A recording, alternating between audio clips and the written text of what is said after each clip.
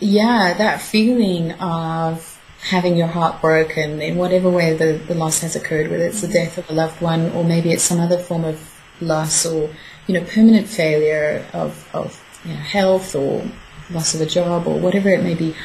That initial pain it's hard. And as I said earlier, getting in touch with that vulnerability is freaky.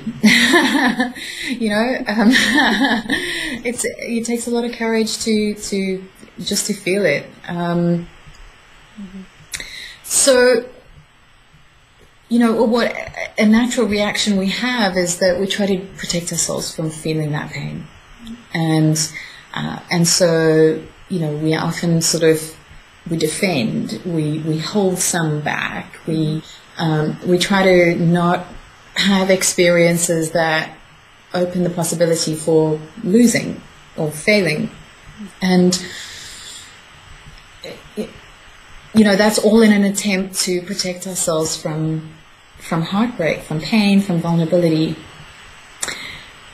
But what it does, and Brené Brown does a great job of talking about this, is we can't really turn off the vulnerability without turning off our access to connection and joy and real intimacy. That the nature of love is, as you say, as soon as you're truly loving, honestly loving, well then there's a part of you that would find it really difficult if you lost the personal object of that love that you've given your heart over to. So there is inherent risk and vulnerability in true intimacy.